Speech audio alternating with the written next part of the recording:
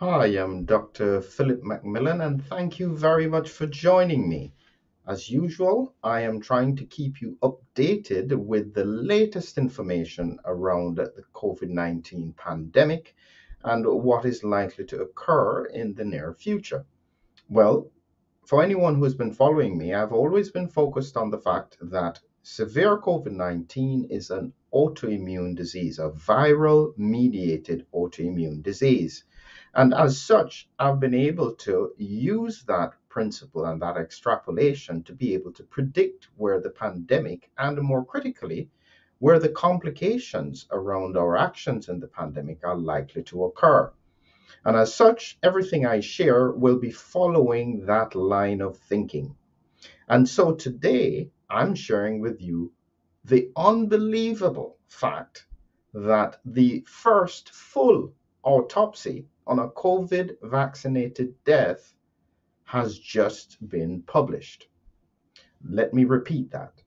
The first full autopsy has just been published. Now, think about this. We have delivered about 13 billion doses of a vaccine, a novel virus, a novel vaccine technology, and no one is interested in trying to understand what happens at autopsy level. So, just to put it in context, autopsy is the equivalent in the context of the financial world of an audit. So big companies have to have their accounts audited, and they are then made sure that what they are saying about their company in terms of the financials, in terms of their assets, this is accurate based on an audit. And it's a requirement in the financial world. An autopsy is equivalent in the medical world because it's an objective analysis of exactly what is happening in the body at a histological level. That means using a microscope, first external examination, and then using a microscope to look at the tissues and to see exactly what is happening in the tissues. Without autopsy, you have no audit. You have no idea what is happening. And the principle is simple. You cannot follow the science without autopsy. And so a few months ago, I had the pleasure of speaking to a pathologist, and it's a fascinating discussion. You have to listen to it. The link is below. And it was about the fact that I was saying, do we need to mandate autopsies? Because we need to know what's going on. How can we know what is happening if we are not looking objectively as to what is occurring in terms of pathology in the body? Well, it seems as though no one is interested, which is absolutely shocking. So let's look at exactly what has happened. So this is just today that I was looking for this because just about a year ago, just a little bit over a year ago, I did my first series on vaccinated deaths, COVID-19 autopsy review comparing vaccinated and unvaccinated subjects. And that was the first series, but it was a partial autopsy series. And this is why this one here is a full autopsy. And even that one was fascinating. It was looking at viral dissemination in the vaccinated subjects. I had to wait a year to get the next one. I mean, how do you explain that? So let's get into a little bit of the science around it. And I'm not going to go into too much detail, but I'm just going to give you some overviews of the principles. So this is the case in point. It's published just the 9th of January. I wish I had seen it before. It was received on the 30th of November 2022 and published on the 9th of January 2023. This was all out of Italy. And you can see the names of all of these people. These are Italians. It's a case report looking at just one case. And critically, as usual, looking at the funding, University of Catania in Italy. There was informed consent. There was no conflict of interest. So this was just a group of scientists who had a patient who died with regards to COVID-19. And I guess similar to myself, they were very interested in exactly what could have happened. Critically, when we look at the paper here, it again says that the present study is the first that analyzes through a complete autopsy and a microscopic analysis of all organs a death related to COVID-19 despite vaccine administration. The first. Can you believe that? The first. After 13 billion doses, the first autopsy, complete autopsy, has been done in Italy. I say thank you to those scientists because we need more scientists like that who are asking simple questions. Now, let's be frank about this case. This case was in an 83-year-old man. He had significant comorbidities: heart failure, valvular disease, COPD, that's respiratory disease, diabetes, chronic renal failure, and he was admitted with shortness of breath. So what that means is that he was already a sick patient, and it seems as though the infection pushed it over the edge. That's fine, we can understand that. But again, my question is very simple. We know the pathology that occurred with regards to severe disease prior to vaccines, but is it the same mechanism that causes death in somebody who is vaccinated? How could it? Because the immune system should have kicked in. And that's really the question that I had with regards to these cases. So when we look carefully at this case in a little bit more detail, what happened is that this patient first came into hospital. So he had been vaccinated with Pfizer mRNA vaccine, and his initial swab on admission was negative for SARS-CoV-2. But after 11 days of hospitalization, he complained of worsening shortness of breath. Okay, that's when they did another swab and they found that he was positive for COVID-19. It's important to note that the time frame of this was around the time of Delta. So this was pre-Omicron that this occurred. So Delta was quite a significant virus in terms of spreading into the lungs. And so it gives us an idea in terms of time frames as to when this occurred. Critically, again, he was vaccinated, and looking at this here, when they checked for his antibody levels, it was 25.4 AU per mils with a reference value of less than 1.2 being the normal. So it suggests that his levels were probably at least 20 times higher than the reference value. That suggests that he did have an antibody response prior to getting the infection.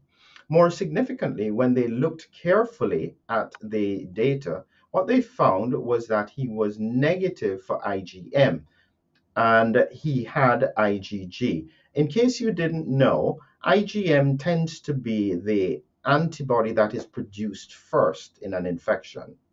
And then as the body does class switching of antibodies, it then goes to the longer term antibody of IgG.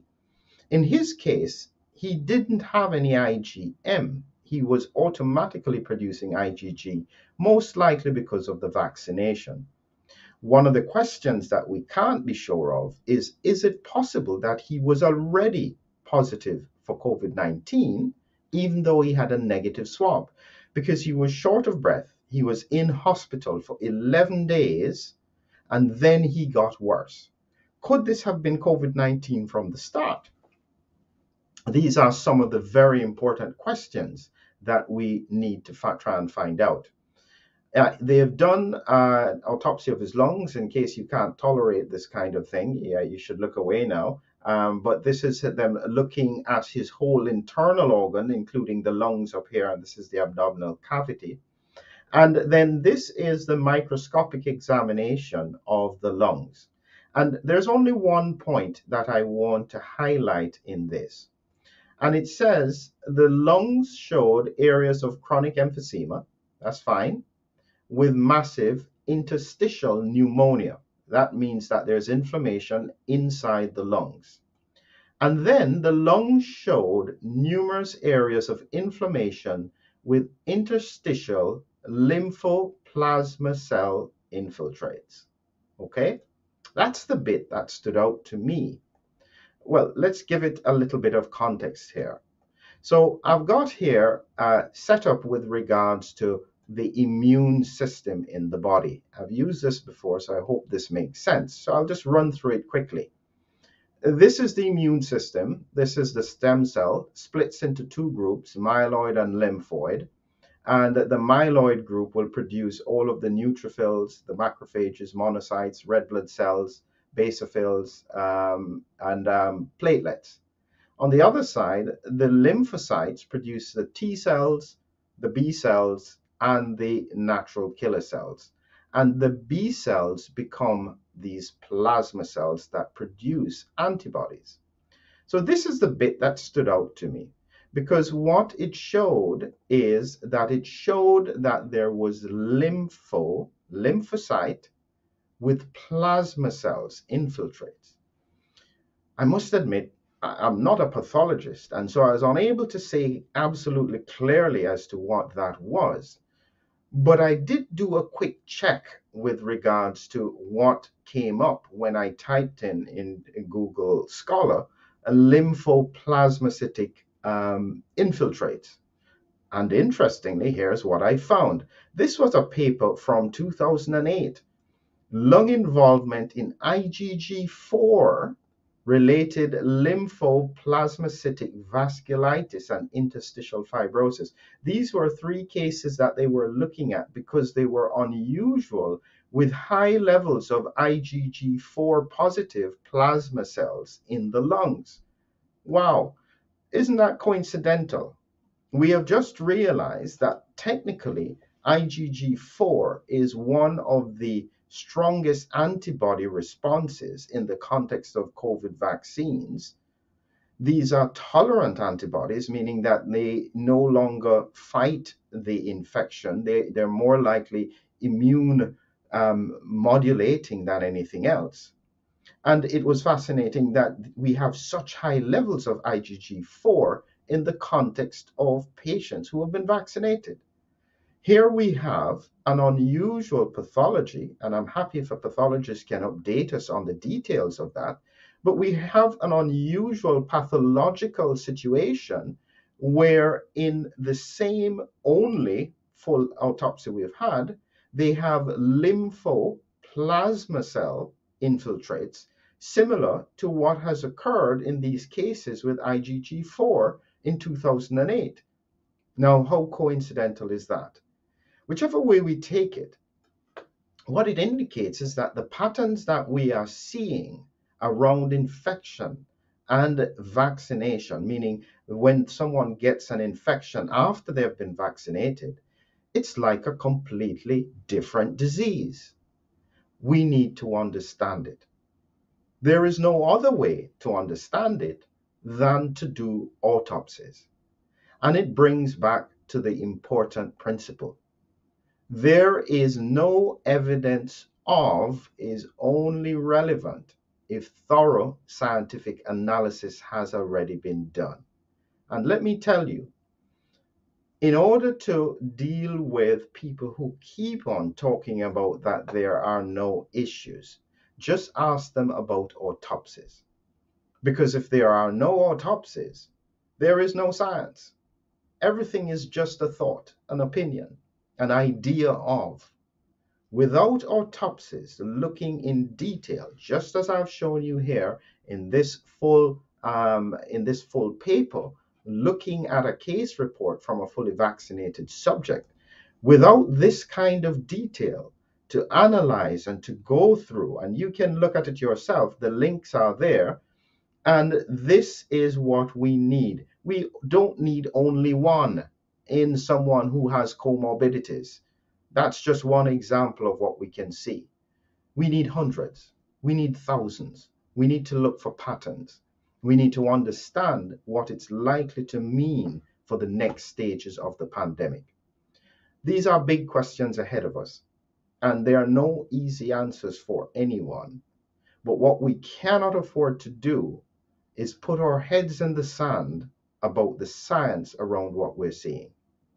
I would insist that everyone puts pressure on those scientific leaders in every country that you're from. Nobody can argue against autopsies because they know that it is the equivalent of an audit in the financial sector. For every situation where we have new technology, new disease, autopsy should become standard, no matter how difficult or how expensive it is. That's my call for today, and that's what I think everyone should push for. I still maintain that it is unacceptable that we've only had one full, complete autopsy after 13 billion vaccine doses. That, to me, from a scientific point of view, is unacceptable. For those who want to keep following the science, please join me on Substack. I'll ask the hard questions and share with you what I come across. Have a good evening.